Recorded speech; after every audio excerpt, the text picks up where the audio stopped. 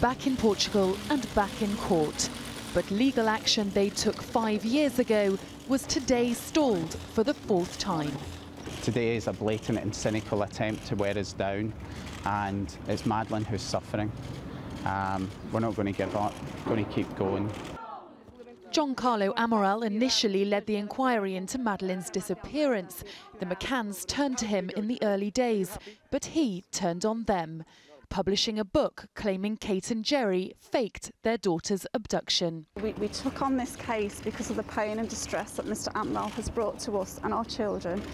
And every time he postpones the case like this, it brings us more pain and distress. Every time we come here, we have to make arrangements for our children to be looked after. We have to book flights, we have to book hotels, we have to take time off work to come here. Now, Mr. Amaral handed that letter in apparently around 9 o'clock this morning. That letter could have been handed in before we left the country, and this has happened now about 4 times. The investigation recently brought British police back to the Algarve, searching sites near the resort where Madeleine was last seen alive. Areas that have never been looked at in such detail before now.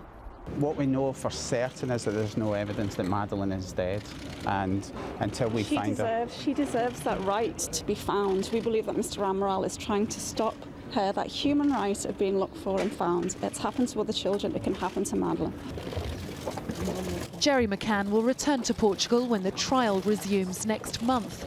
But this visit left them no step closer to justice. Sally Lockwood, 5 News.